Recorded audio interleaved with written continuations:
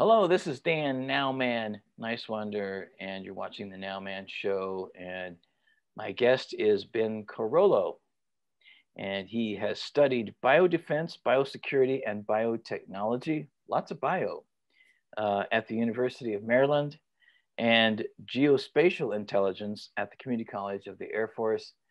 I have no idea what that is, but obviously you're in the military, you're in the Air Force, and he now broadcasts on Twitch as Bleep Blomp Ben. Ben, thank you for coming on the Nowman Show. How are you today? Yeah, I'm doing great. Excited to be here, and yeah. And I know that you like to talk a lot about economics on your Twitch channel. Of course, that's one of the topics I cover when I'm not doing entertainment. And you are versed in modern monetary theory. Now, a lot of people, have heard that term. Some people watching might know who Stephanie Kelton is, people like that. Can you unwrap that for us a little bit, or what is that exactly? Yeah, most definitely. So modern monetary theory, first and foremost, I think is a little bit of a misnomer because it's kind of always how money worked, right? Um, and to really understand it, I think the easiest way is to dive into like the history of it. Um, Really, money in itself is something that's created by governments, right? It's created by governments to fund things like the military, building roads, bridges, all the things that government likes to do. It's got to pay for it somehow.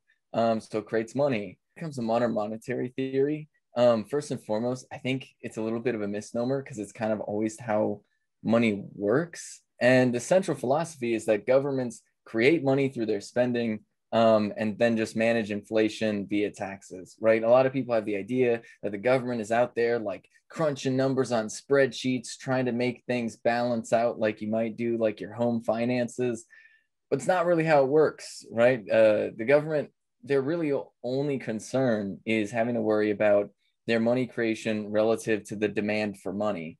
Which, if there's high demand for money, that means inflation's gonna be low. If there's low demand for money, that means inflation is going to be high. Now, you could say, Ben, I always have a demand for money. I need to pay my rent, need to pay for food and things like that. Yeah, most normal people in our every single, like everyday lives, we have a high demand for money. And so it doesn't really make sense to like tax working class people on basically anything. But then you look at the people who have a low demand for cash, right? The people that are dumping money into stock buybacks, right? The large corporations, people like Jeff Bezos, right? Instead of cash assets, they dump their money into things like capital assets, your stocks, your bonds, your real estate, things like that. And when they do that, they cause inflation by driving demand for dollars down. Um, and this is kind of always how money works. A lot of people pretend that it's a modern phenomenon, but the truth is that early ancient kings found out that creating money was just a really easy way to manage an empire, right? It's actually really hard to micromanage the movement of troops and the supplying of troops and all these people with carts and wagons delivering things all over the world. It's really difficult to manage an empire that way. So early emperors and kings, they just invented money. They said, all right, we're going to give the soldiers these tokens, right? That we're going to stamp our face on it. And then we're going to go to the peasants and the artisans and the craftsmen and the so-and-so. And we're going to demand taxes from them. And the reason why we demand taxes from them is literally just to make things easy, right? It turns the entire country into an entire machine to fuel their military, right? Which is sort of the first thing that empires did, that like governments did. And it really operates on the same principle today, right? The only reason there's demand for cash is because the government demands it in the form of taxes. That's what creates demand for currency in the first place. And so we've kind of always operated on that system. It's just kind of, there's been moments in time where we kind of deny that's the reality, but ever since John Maynard Keynes came around, and like studied a little bit of anthropology and said, wait a minute, money's always kind of worked like this.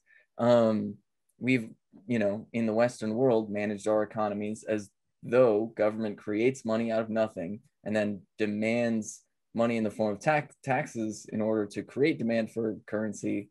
And that's sort of the spot that we're in right now. And that's where I think it's just super important to understand because it's so central to basically every other debate, right? When people talk about healthcare and universal healthcare, when people talk about public works projects and job guarantees and things like that, there's always this question of, oh, how do you pay for it? Yeah. But the truth is, right, that the only limit to what the government can pay for by creating money is just the entire productive capacity of the country and how far they want to go to tell everybody what to do, basically, right? Yeah. So if they're willing to pay everybody to be doctors and nurses and guarantee healthcare, then it turns out you're going to have doctors and nurses, and we're all going to have guaranteed healthcare. And they just create the money to do that. The only limit is how many people can you get to do what you want them to. And so that pretty much just means everybody that lives inside the country is your hard cap on, how much you can really do, is the total productive labor capability of the entire country.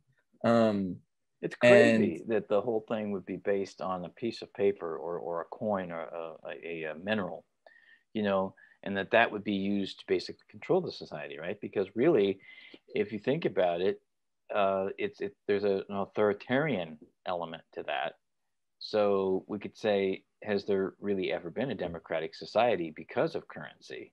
There's always a small group of people that want to control the society and control the money and how much they give themselves basically by control when they do control it. I mean, yeah, most definitely. I mean, the easiest way to figure out the easiest way to figure out how demand for money is created is to not have it, right? Yes. You realize if you don't pay your apartment, right? If you don't pay the rent in your apartment, at a certain point, armed agents of the state are going to show up and drag you out of your apartment, right? Same thing with your house, same thing with whatever. Try to go to the grocery store and say, I don't want to use dollars. You could even try to barter with them. You bring in a chicken to your grocery store and you say, hey, will you take this chicken for those eggs and bacon and whatever, and they're going to call the cops, and right. you're going to find out really fast. You're going to find out really fast. Or the Center for Mental Health, they might call them. Yeah. But yeah.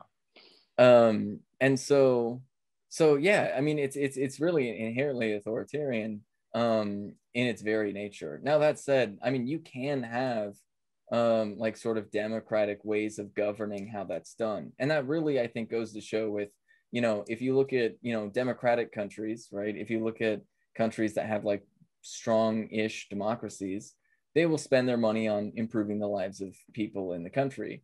And then you look at sort of middling democracies or arguably failing democracies, maybe like the United States, and you will see the government spending tons of money on things that are irrelevant to the needs of people. They'll spend a lot of money on the military and police and things like that to sort of keep people under control and do what you need to do, and to go around the world and exploit poor people all around the world to get natural resources and things like that. And then, if you go to like full authoritarian states, right, early emperors, I mean, basically the only thing they spent money on was the military. And so the level of democracy that you can kind of see is how much is that system of money creation being utilized to the benefit of working class people, and how much of it is being utilized to the benefit of, just whoever happens to be in power at the time. Yeah, I think a very good point, because, we have some recent examples of how money is just created. We call it fiat money. And we don't know how that is basically going to roll out over time, because it's last March, for instance, there was the CARES Act, which was for some $1 trillion plus, that was given to the owners of essential businesses. Essential businesses in quotes.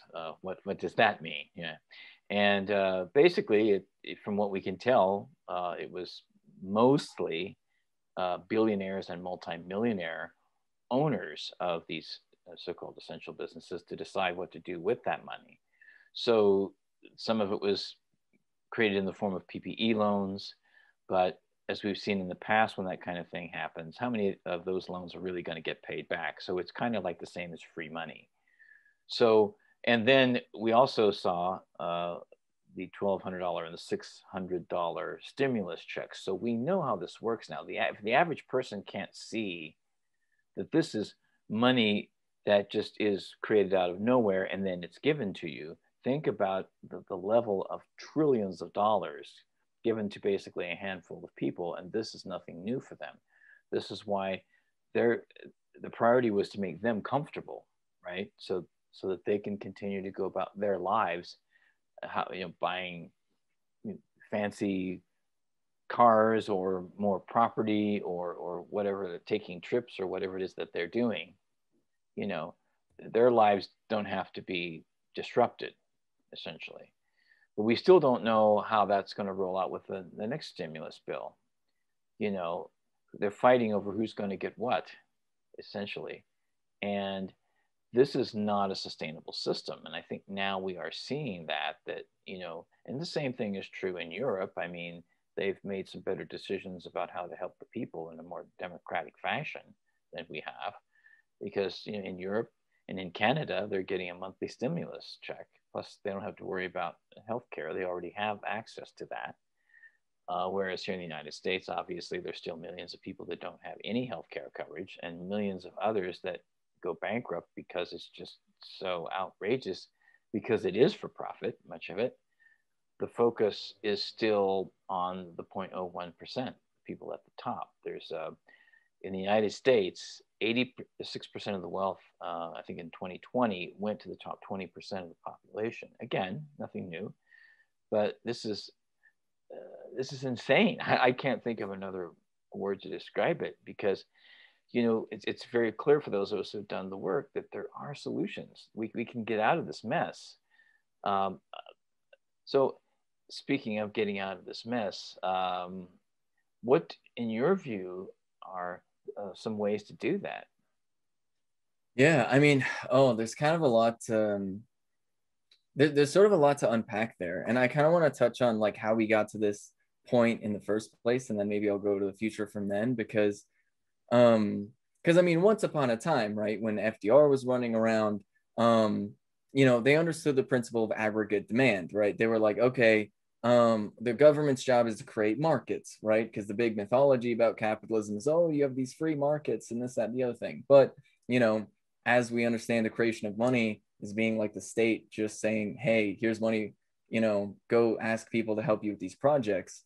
Like the role of the state has always been to create the markets that exist, right? And so what would have happened in the past, and what's happening in other Western countries, not like the U.S., is they're handing money to people. They said the markets are struggling, so what we need to do is we need to get money to regular working class people so they can spend and they can create natural markets. And anything there's not a natural market for, we'll use government spending, right? Use things like like put money into DARPA so that they can research technology that nobody wants or needs yet. Put money into, the National Institute of Health to fund research projects for drugs that don't exist yet. That's how we got all our technological development. But then Ronald Reagan comes along and basically says, let's cut out the middleman. We all know the whole point is just to give these money to the corporations anyway. So how about instead of giving money to people to do things that they actually want or need, well, let's just give that money directly to these companies. And ever since then, you've basically seen these like periodic crashes, the sort of economic collapse sort of perpetually happening. And sort of every time it happens, it just gets worse and worse. Meanwhile, you have like literally like roads falling apart and dams falling apart and bridges falling apart all over the country, because none of that real demand is being created. But that's kind of inherent to the system of capitalism that we live under. Because if you have people who are super rich,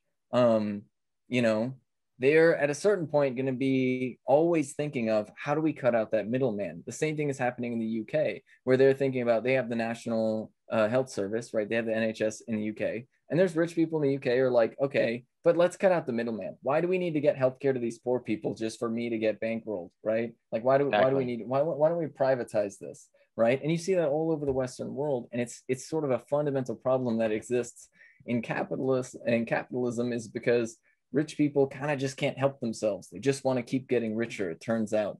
And so, I mean, when it comes to solutions, I mean, I would argue, moving to like a more democratic economy, right? In a way that like some might say socialism, right? Where, you know, you have countries like Vietnam and Cuba that try and develop their economies by setting up like worker cooperatives and like housing cooperatives and things like that.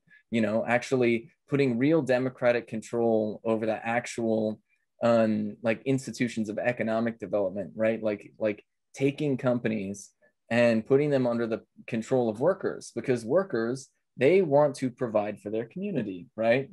That's simple, right? Workers is us, right? If you work in a factory, you don't want to just produce extra cars for no reason. You want to produce enough cars for everybody to have a car, and so that you can take care of yourself and your family. And if new automation technology comes along, well then, yippee, you have shorter hours. Congratulations to you.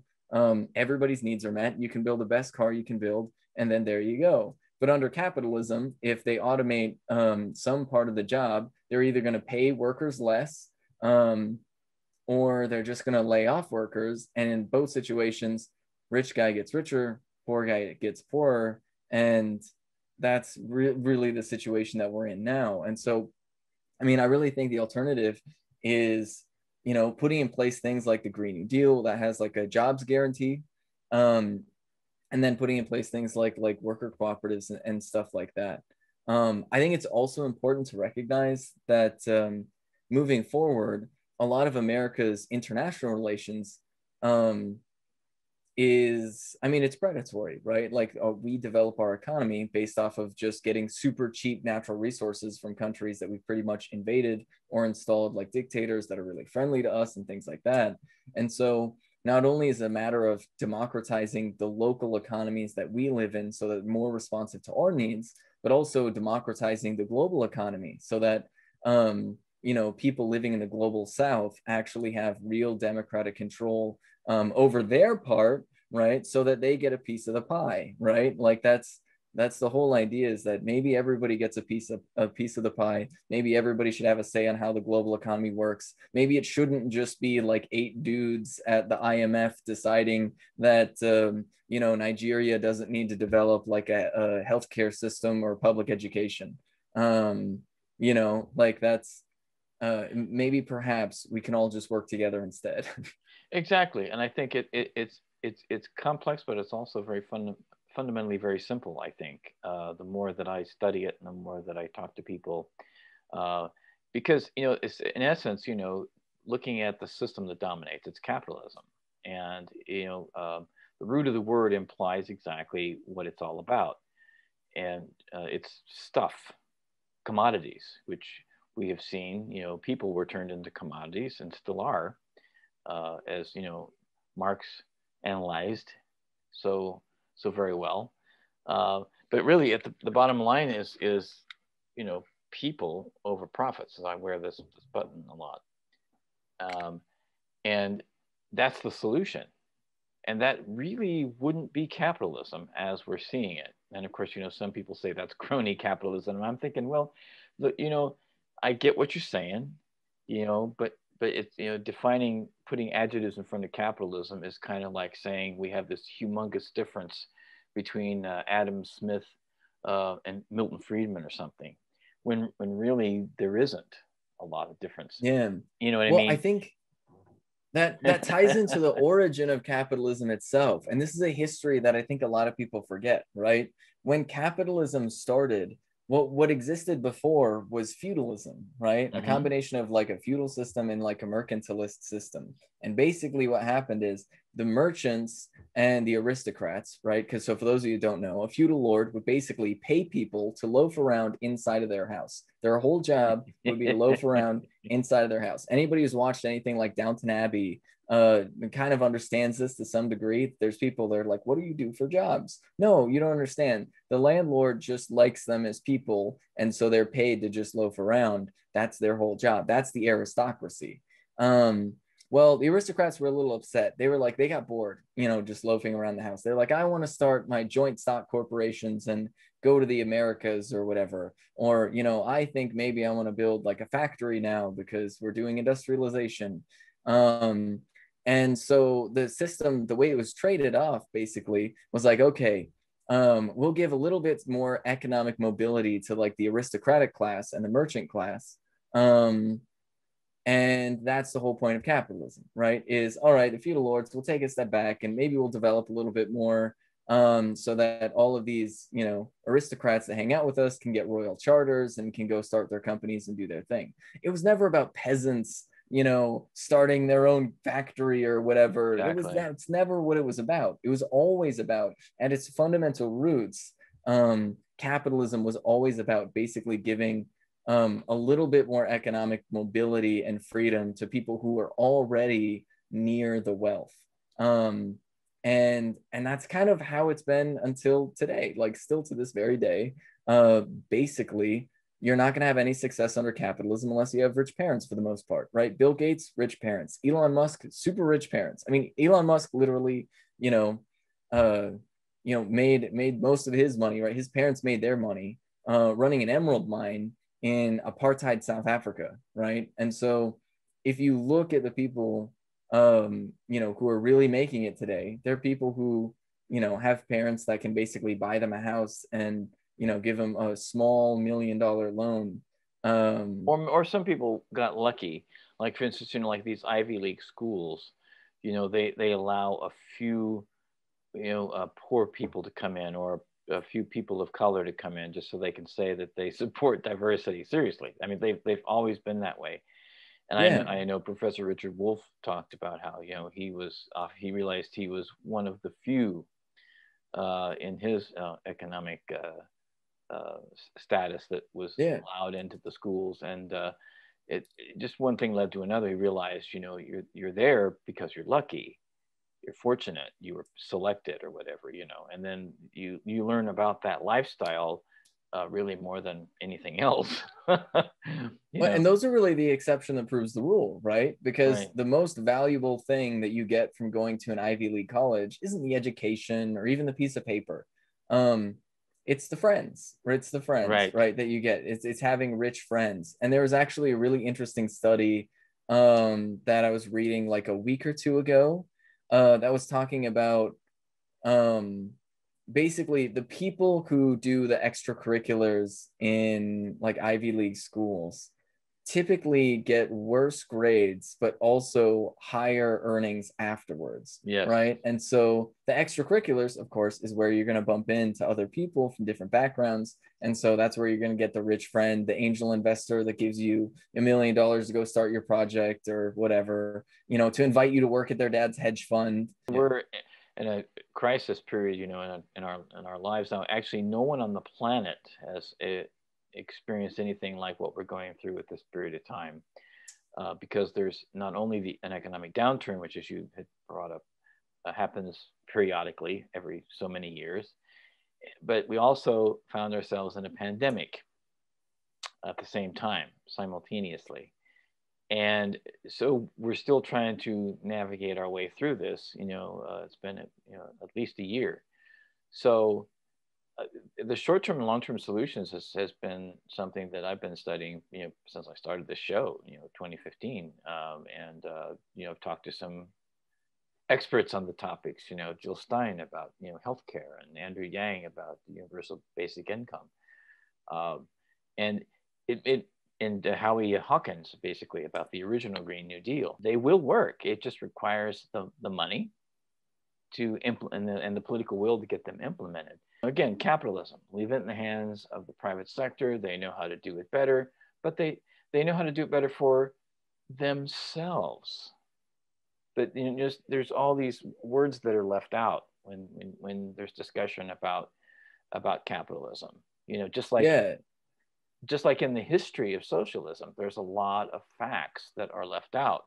Yeah, there's been authoritarians here and there, but to deny the whole story, it just, it doesn't make sense. Just like with China right now. They're an authoritarian government, but in the last 30 years, over 600 million people have been pulled out of extreme poverty. They have an amazing high rail system that connects with Europe now, that was done over a period of a decade. And it's unimaginable that anything like that could be done in the United States, right? And they even have healthcare for everyone. And they have a comparable AI program to the West, anything in the West. And so some are predicting that in 10 years they will admit that everyone, the whole world will admit that they are number one in the world. But even though some analysts now will say that the GDP is 3 times higher in China, even though they still consider themselves a developing country. You mentioned something about worker cooperatives. I advocate for worker cooperatives, and I have since the beginning of this show because of Professor Richard Wolff's. He's basically one of my mentors. I definitely see worker-owned cooperatives as a long-term solution. So, what would you say, in your view, is the top priority right now? I think the top priority forward is really just making sure that we're doing things to democratize the way our economy works. I guess I'll end off with an example is things like, city councils can do things like revenue bonds to help people set up worker cooperatives and housing cooperatives in town. That's a power they have. And cities are far more democratic than, our federal election process is, right? You as an individual citizen have way more influence over your mayor and city council than you do over the president or your congressman. And really, those are the things that we need to do, and not just at the local level, but we also need to work and develop partnerships internationally so that we have a more democratic international system, right? So that the United States isn't running around forcing countries into trade agreements where they can be sued because they don't want to sell cigarettes to children. Basic things like that. And so, yeah, I guess the short-term step really is trying to develop as many spaces of democracy as we possibly can, whether that be in your housing, through a housing cooperative, through worker cooperative, or even just engaging with your city council members. And then I guess really thinking about, maybe Vietnam, the country that did the best at stopping the coronavirus pandemic, has some good ideas, right? And consider that maybe perhaps we should take a look at the way they're running their economy and, ask our leaders to do the same here. And I think develop institutions of power to try and put pressure on politicians here to do exactly that. Thank you so much for being on the Nowman Show, Ben, and do come back and let us know what the name of your Twitch TV channel is and also how people could get a hold of you. Yeah, definitely. So it's Bleep Blomp Ben on Twitch, and it's the same thing on YouTube, except for there's a space between Bleep, Blomp, and Ben on YouTube. And then I'm also on Twitter if you want to see me posting all the memes. Occasionally I post serious politics stuff. And there I'm just Benjamin Carollo. It's just my name because I ran for office and it's a public Twitter. And so, yeah, so other than that, Bleep Blomp Ben on Twitch and YouTube. And I also have a Patreon. It's also Bleep Blomp Ben, Bleep Blomp Ben there as well. Thank you again so much. Ben Carollo, Bleep Blomp Ben, and this is Niswander. You're watching the Nowman Show. And always stay present in the moment now.